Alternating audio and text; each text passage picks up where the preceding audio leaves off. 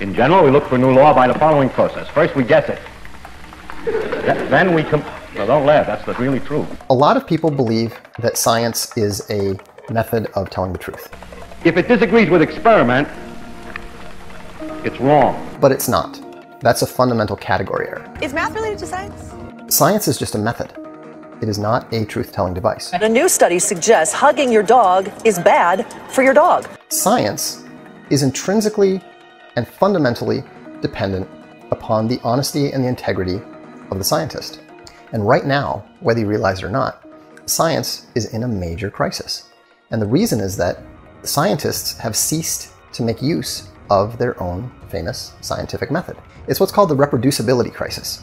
So you just have all of these exploratory studies out there that are taken as fact, that this is a scientific fact that's never actually been confirmed. People who are actually going back and taking the trouble to try to reproduce the results that scientists are reporting as quote-unquote scientific fact are not able to reproduce it. In fact, the majority of the time, the results that are claimed in these peer-reviewed, professionally published papers in reputable journals are false.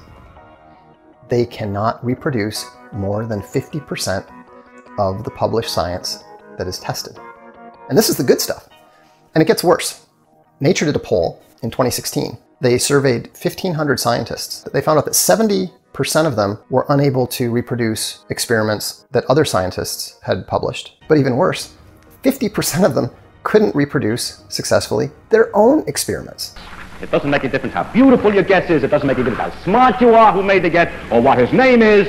If it disagrees with experiment, it's wrong. That's all there is to it. So the idea that you're going to be able to rely upon a method that most of the time is inaccurate and false is ludicrous. When you're dealing with a secular scientist who has tremendous incentive to falsify results, or to simply put a little thumb on the scale, or to make sure that he finds the results that the people funding him want to find, you have a problem. Man, science will come up with some reason to put in the books, but in the end it'll be just a theory. I mean, we will fail to acknowledge that there are forces at work beyond our understanding. Now, I'm not saying that a scientist is necessarily going to, is any more likely to lie or cheat or falsify data than anyone else. But here's the thing. When you do not have a religious incentive to tell the truth, and you have a tremendous financial incentive to not tell the truth, can we really be surprised when these professional scientists find a way to fudge things just a little bit to make sure the results come out the way that gets them published, that gets them paid? So that's why we're seeing this crisis in science, is because we are seeing fewer Christians in science. Now, Christians lie. Christians sin. I have sinned against you, my Lord. This is all true. But you cannot claim, logically or with a straight face, that it is unlikely for there to be a connection to removing this religious incentive to tell the truth, replacing it with a financial incentive to not tell the truth, and then discover magically that these scientists are not telling the truth. So now, this is not a conclusive case, I admit that.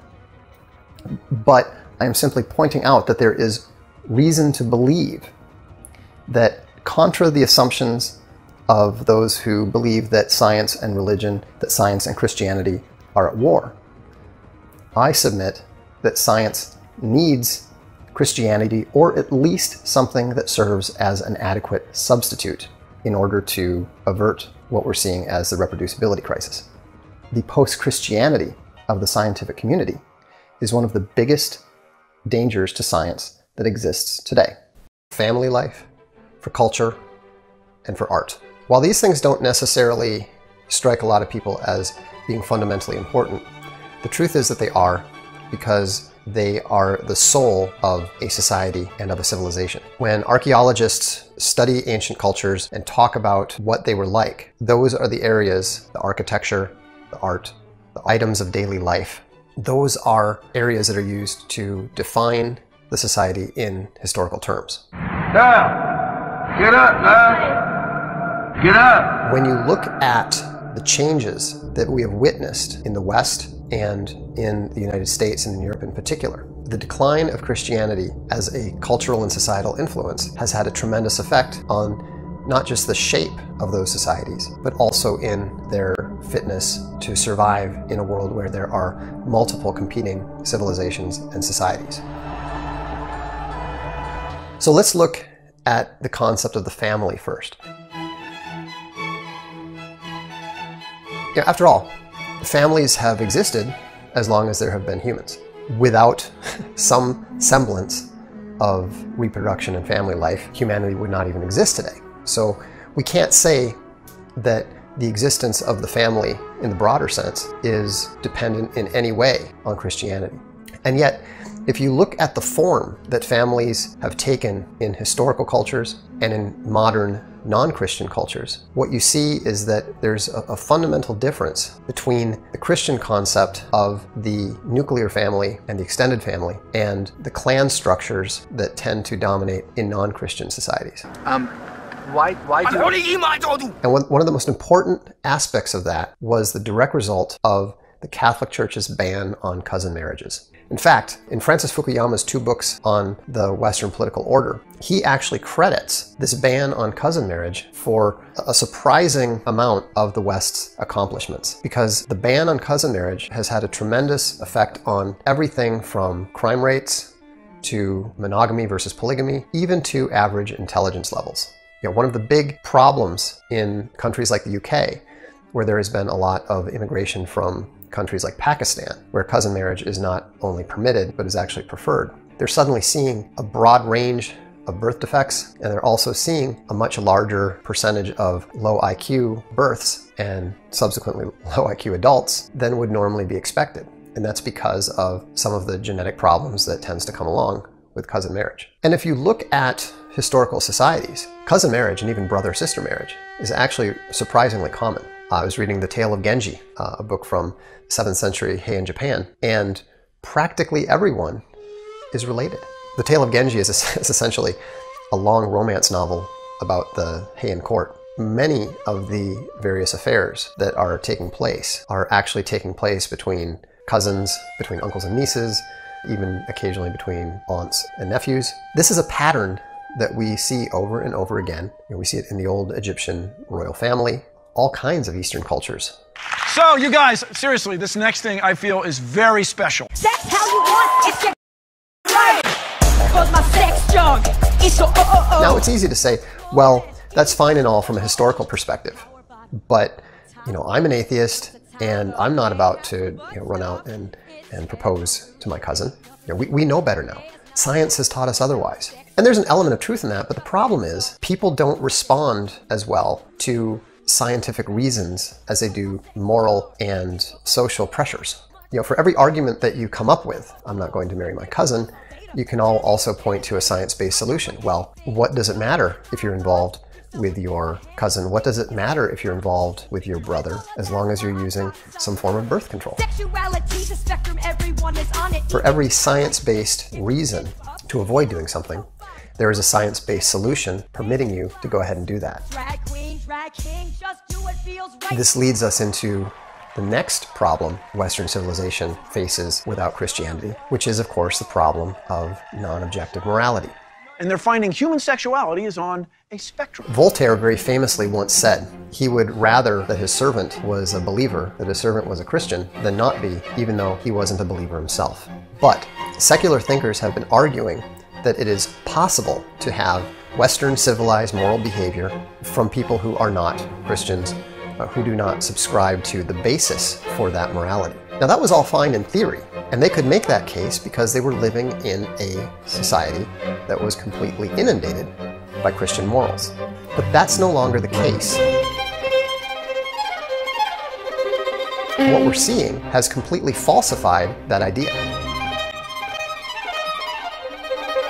What we're able to observe from people's behavior in a secular post-Christian society is that no, in fact, most people are not able and are not willing and are not interested in subscribing to a Christian morality, sans Christianity.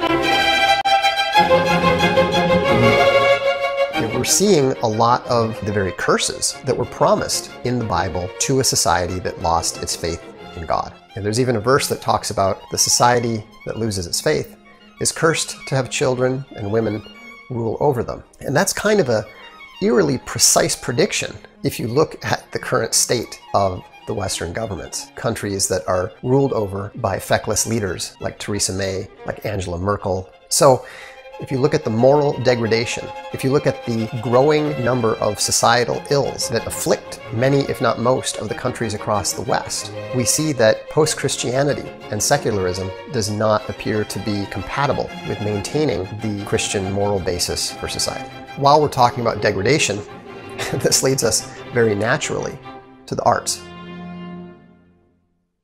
Now, one of the most striking things when you're traveling through Europe is you see these beautiful cathedrals. And then not far away, you'll see some horrendous modern block structure. The contrast between the two simply cannot be exaggerated.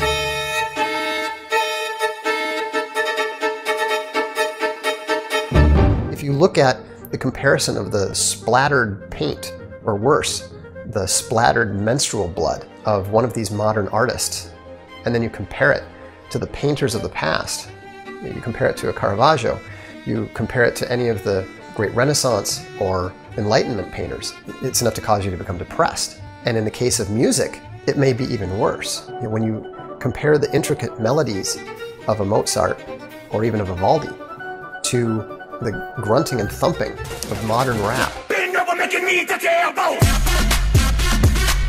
the auto-tuned singers who can't even sing in tune without the help of technological assistance.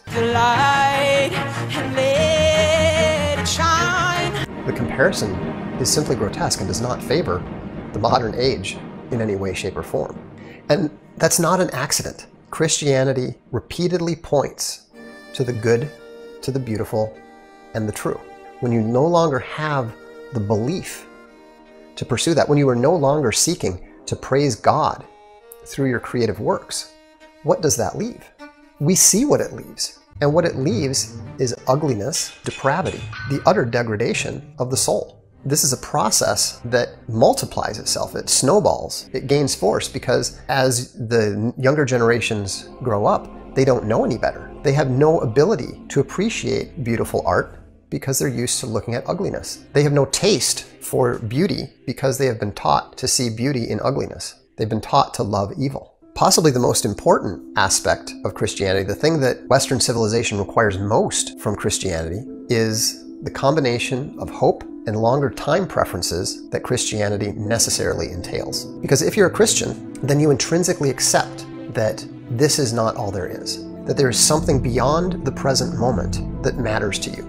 And that ability to look beyond the present moment is possibly the most important aspect of Christianity with regards to Western civilization. Western civilization fundamentally depends upon men planting the acorns, planting the seeds for the trees under whose shade they will never sit. When you look at the cultural heritage of the West, it was provided to us by men who were not thinking of themselves, who were not thinking of their generation, but they were thinking of the future. They were thinking of a future that they were not going to see in their material lives.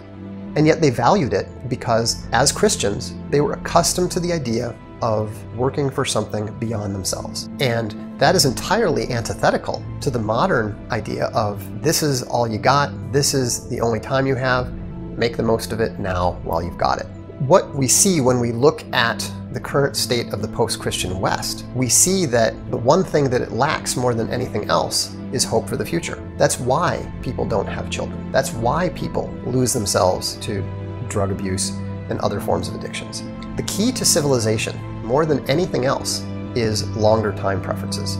There is no better way of instilling longer time preferences than a belief in eternity and a belief that your actions today will be judged at some point in the future.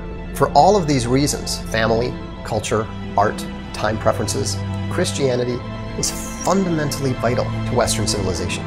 I'm not saying that modern Christianity does not have serious problems. It has been attacked unmercifully from within and without.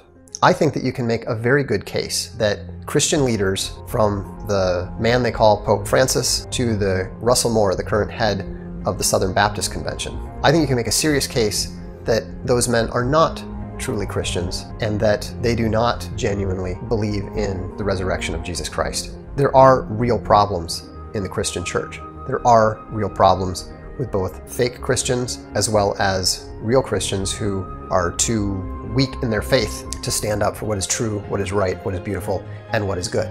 But don't make the mistake of judging Christianity by the flawed or the fake Christian. And don't make the mistake of assuming that simply because of centuries of Christian societal inertia, that the things that you value about historical Christian society are going to survive in a post-Christian world.